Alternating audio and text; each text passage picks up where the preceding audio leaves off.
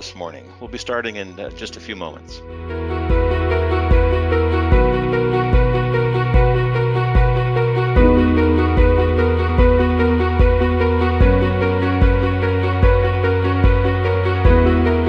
Our session today covers AWS and the semiconductor industry, how we can help increase the pace of innovation, get chips to market faster, some of the capabilities that we have at AWS to enable rapid chip development, in particular electronic design automation.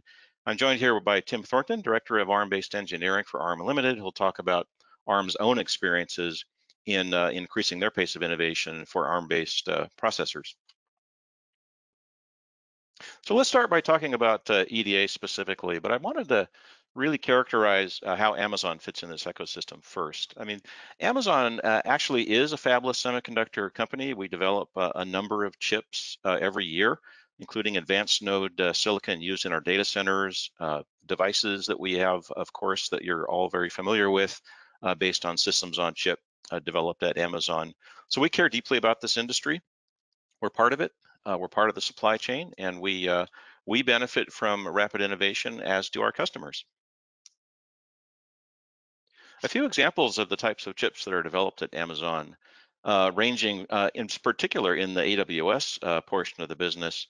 Graviton2 ARM-based servers, we'll be hearing more about those later in this session. Those are advanced node 7 nanometer, quite complex systems on chip developed in collaboration with ARM. We also have deep learning inference chips, the Inferentia chips, and chips that are used in our networking and virtualization infrastructure, the Nitro system that you may have heard about as part of our latest generation of EC2 instances. And all of these are developed using cloud for electronic design automation to increase our pace of innovation, get to tape out faster.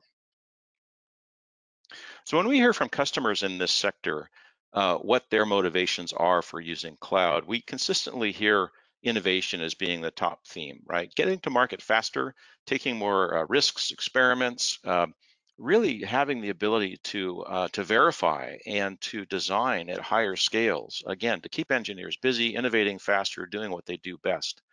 Collaboration is also very important. I'll touch on that in a moment, how you can work with third parties in a secure way using cloud. And risk mitigation. I'll give you an example of that at MediaTek in a few moments, and other customers that are using cloud to reduce their tape out risks. And then, of course, cost reductions that are possible in cloud. When you think about running design and verification workloads on AWS, electronic design automation workloads, you can really visualize this in the same way that you might in on-premise infrastructure. EDA on the cloud does not have to look fundamentally different than it does on-premise. You have the ability to use remote desktops, create license managers and scheduling environments for batch workloads. You can automatically scale, however, in order to meet the needs of your job workflows, right? To scale up, scale down, optimize instance types, optimize storage architectures.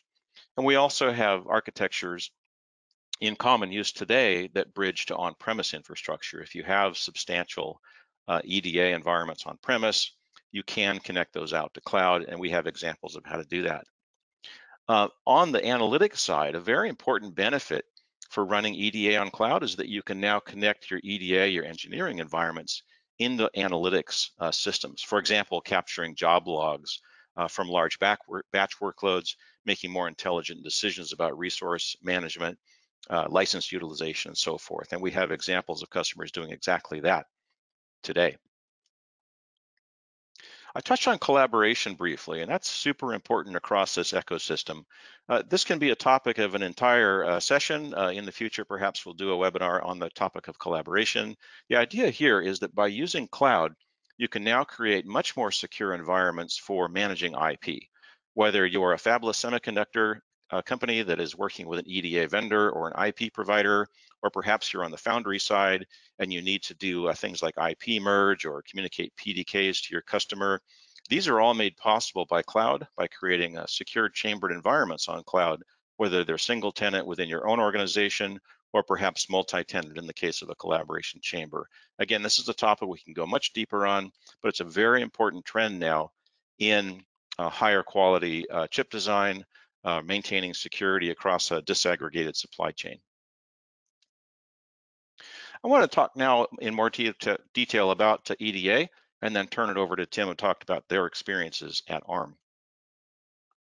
If we think about the entire silicon design workflow, the front end design, the back end side, and all the way back to production, there's many different computationally and data intensive workflows required to get a chip out to market today, to get a tape out into manufacturing. These include functional simulation, mixed signal simulations, physical synthesis, various types of physical verification, including timing analysis, design rule check, power analysis, right? And then back in the production side, computational lithography is becoming more and more important in advanced nodes. Most of these workloads, in fact, all of them today, are excellent fit for cloud, because with cloud, you can choose the type of architectures that are needed, whether it's server types or storage architectures, and scale up and scale down to get these workloads done much, much faster. And we're seeing, in particular, the back-end design, physical verification, and also areas like library characterization that require large amounts of compute for short amounts of time, moving rapidly to cloud. And cloud really is becoming the new sign-off platform for these types of workloads. Drilling down a little bit deeper, think about using cloud to optimize each of these points of the EDA flow. Choosing the right instance types, for example, whether you need a larger amount of memory per core, or perhaps you need to cost optimize by scaling out lots and lots of lower cost instances. You have more choices on cloud than you normally would have in an on-premise EDA infrastructure. This is one of the most important benefits of running cloud.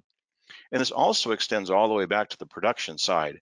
If you're doing things like yield analysis, computational lithography, or perhaps using IoT to capture data from foundry equipment or in the test environments, we have the ability now to extend the cloud out into the on-premise world using IoT services, very important component of a full semiconductor design and manufacturing flow.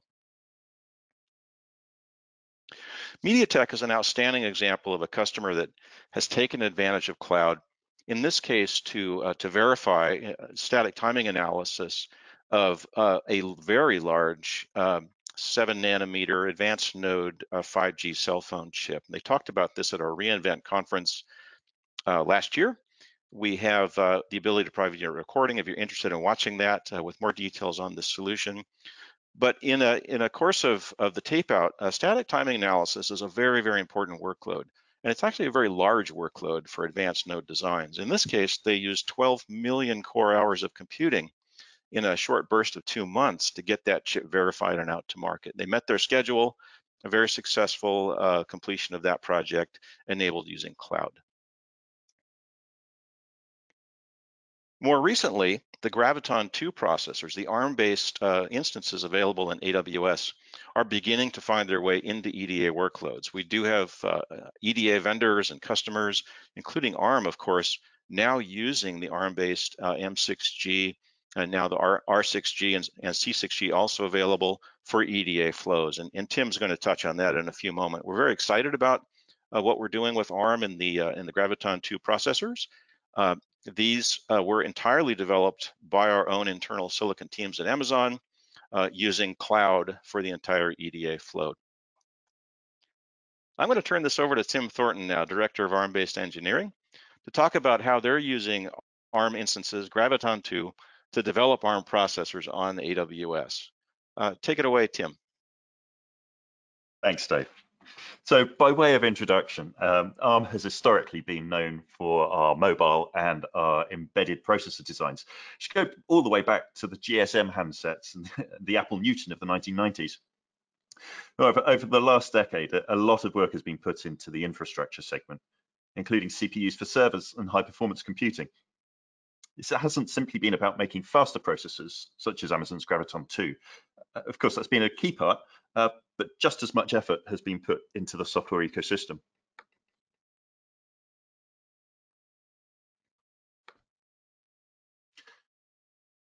Initially, that effort was all about the open source software stack, starting with major Linux distributions and growing to include the vast majority of OSS applications that are available today. And then over the past few years, We've also been working with the independent software vendor community to bring commercial packages to the ARM server platform. My role at ARM is to lead an internal migration to run our own business on ARM-based compute. And so while there's a lot to be done in that space, my focus has primarily been on our engineering workloads. We use a large amount of compute in order to run a fairly small number of tools at scale. And so by enabling these tools, we can move a significant proportion of our estate to utilize ARM architecture of machines. So a major responsibility of my team has been to work with the likes of Cadence and Mentor in the EDA industry to help port and optimize key tools. Historically, EDA software has a multi-platform heritage, with tools having run on Spark and other architectures before being ported to x86. So moving to ARM is just another step in their evolution, and porting is usually straightforward. Notwithstanding that, a lot of work has been put into optimizing the execution on ARM. The software in the Cadence suite that is supported today on ARM-based servers includes tools such as Xcelium for digital verification, Jasper Gold for formal verification, Indago for debug, and vManager for test management. Mentor Graphics currently offers the Quester Advanced Simulator for digital verification on ARM-based servers. We expect to see more tools becoming available over the coming months from various suppliers. However, having tools available from the EDA vendors is only a part of the story. Hardware engineers rely on a flow, which is a software framework that brings together the prerequisites for running the tool, an execution framework that can take the hundreds or thousands of tests that a project might have defined and dispatch them all to appropriate compute resources, and then a mechanism to collect the results from all these tests to present back to the hardware engineer. These flows are usually developed by end-user engineering teams and can be tightly coupled to the infrastructure that they know and love. So this means that although the commercial tools might be ported to ARM, the flow used to execute them could have incorporated dependencies that are not compatible. ARM is fortunate in that the majority of our engineers use a single flow framework, which has been developed over the past few years to support tools from multiple vendors, and it allows engineers a common way of kicking off their regression jobs. Because this framework is widely used, there was a single place we needed to focus our internal porting efforts when we first introduced ARM architecture versions of those EDA tools.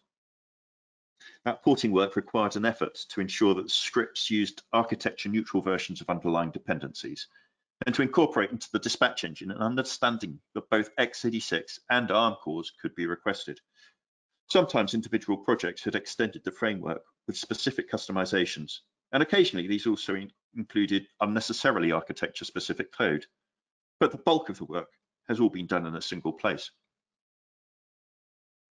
We started our journey by deploying Apollo 70 servers from HPE into our on-premises engineering cluster.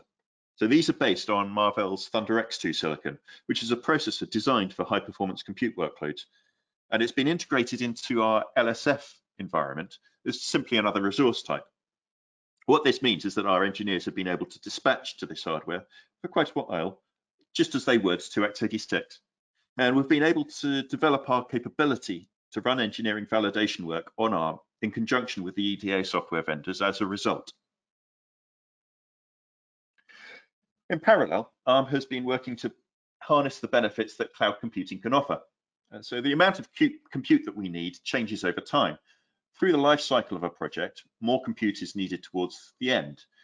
And during a day, there will be peaks and troughs in utilization. In addition, we've got some work that is driven by sales activity. And so a large amount of compute can be required at fairly short notice in order to satisfy our customer demand. That means that integrating the flexibility of cloud compute into our current infrastructure is an obvious way of allowing us to deal with such a dynamic workload more efficiently. However, as I mentioned earlier, the engineering flows can be tightly coupled to that available infrastructure, and in particular to the use of shared storage. And whilst we could have moved our infrastructure into AWS by simply recreating what we have on premises, that would have been expensive and would not have given the flexibility that we want to achieve. So instead, we decided to re-architect the way that our flows use compute resource. Again, taking ARM's common flow as the basis for this, we developed a control layer that balances the need to keep changes to the way that engineers use compute to a minimum, while still adopting cloud-native principles so far as possible. What we developed allows engineers to submit their workload in a very similar way to how they'd invoke the flow on premises, just changing the compute resource that they're wanting to use in their submission. As a first step, that flow is kicked off within our on-premises clusters, and the initial RTL compilation work is done within our own data centers. The output of this is a container which pulls together all of the dependencies that are required to run the flow and which can be sent into AWS as a self-contained object. Using AWS batch, these containers are then dispatched to spot instances for execution, at the end of which results will be returned to a coordinator service for aggregation. If we find that any tests haven't passed, the engineer is then able to rerun those specific tests within our on-premises estate using a debugging tool, and they can get to the bottom of what caused the failure, fix the bug, and then in the next run, check that it's been fixed. Since the introduction of the first Graviton-based A1 instances, we've been looking closely at using them in our cloud deployments. With a hybrid cloud-based flow that we have developed, ARM architecture fits in snugly as just another instance type. Our base container images have been built to be multi-architecture enabled, so that when a user requests their job to run on ARM, our ThunderX2-based Apollo 70s execute that packaging mechanism, the one that prepares the final container for sending into AWS batch, and it's done on those ThunderX2s rather than on our x86 machines in the cluster. Some of our workloads map well to the A1 instance type, and we've got colleagues who are running Cadence's Liberate physical characterization tool who have seen a 40% improvement in cost efficiency over running on the M5 instances that they had previously used. But not all of our workloads was such a good fit, with digital verification seeing a more modest 15% cost improvement. More critically, the amount of memory that's available on the A1 instances meant that some jobs would simply not fit within the A1. So the launch of the Graviton 2-based M6G instances has overcome those issues. We have been fortunate to have preview access to those machines, and so we benchmarked a representative set of our EDA workloads. And comparing vCPU for vCPU, the M6G completes one of these EDA jobs in 20 to 30% less time than the M5, depending on the tool in question. And in other words, that means that every M6G 16x large with 64 vCPUs, every one of those that we deploy can do the work of an M5 24x large, which has 96 vCPUs. So that ARM-based machine with 32 vCPUs less is doing the same work as 96 M5 vCPUs. Not only are these vCPUs more powerful than those in the M5, but they also cost 20% less per hour. At ARM, with an obvious desire to move to ARM architecture infrastructure, but even if we didn't have that strategic case motivating us, the economics make it clearly desirable to shift as much of our computation onto ARM as possible. We're now well into that migration for our engineering estate. We've got multiple projects across different groups using our ARM capacity, both on-prem and in AWS. We're already running production jobs on M6G instances. We'll be rapidly growing our use of the platform over the coming months. So at this point, I'll hand over to Dave to talk about Foundry support for cloud-based design. Thanks so much, Tim.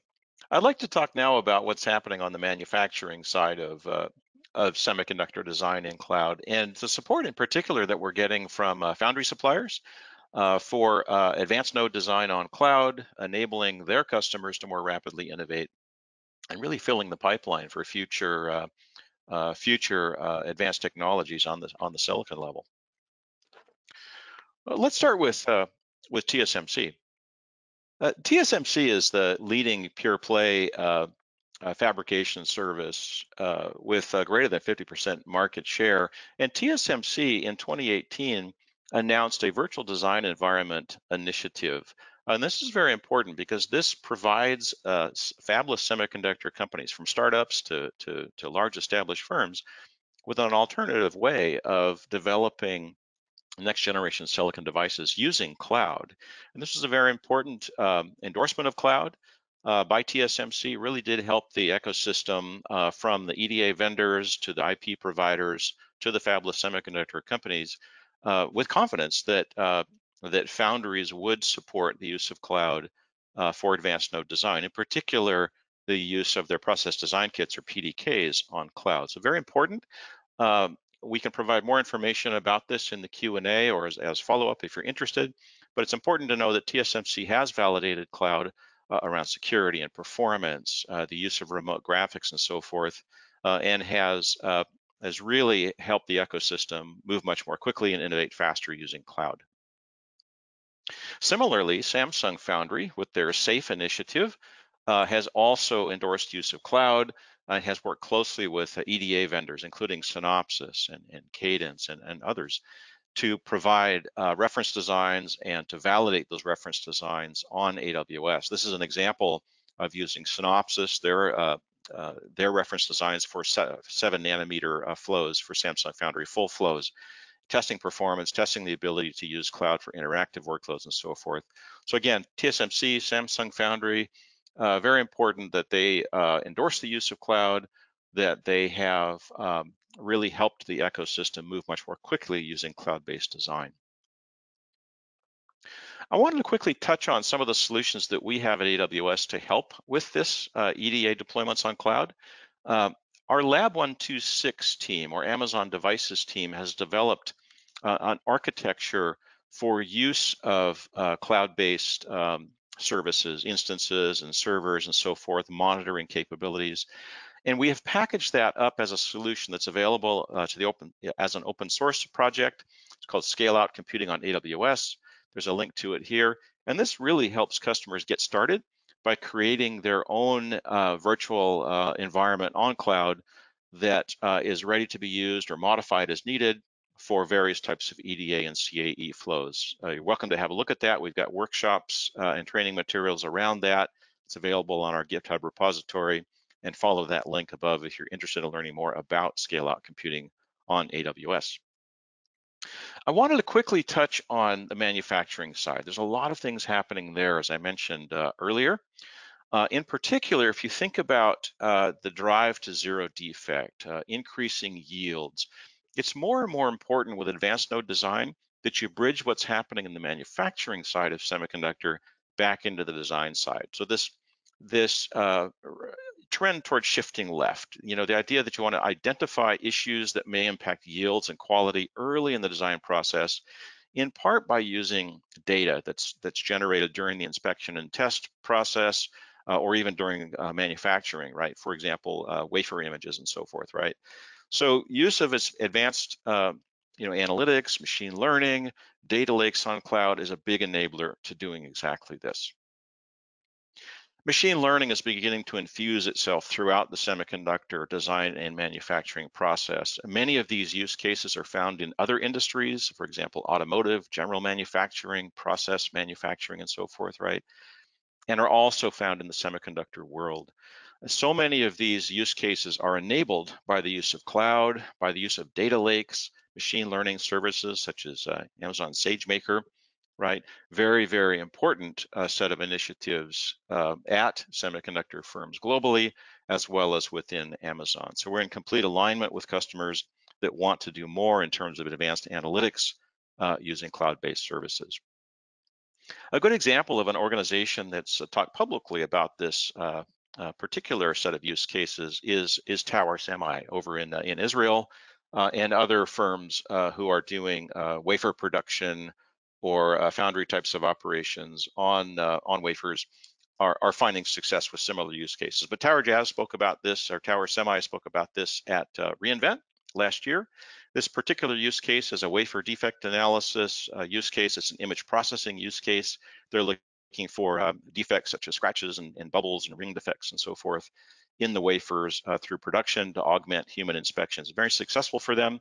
They're only getting started with this. We're really at day zero for machine learning in semiconductor manufacturing, but we have some good successes with customers across the world that are doing things like wafer defect analysis, yield analysis, process analysis, predictive maintenance across the supply chain, whether it's contract manufacturers, foundries, foundry suppliers, equipment manufacturers. So it's an exciting area to be right now.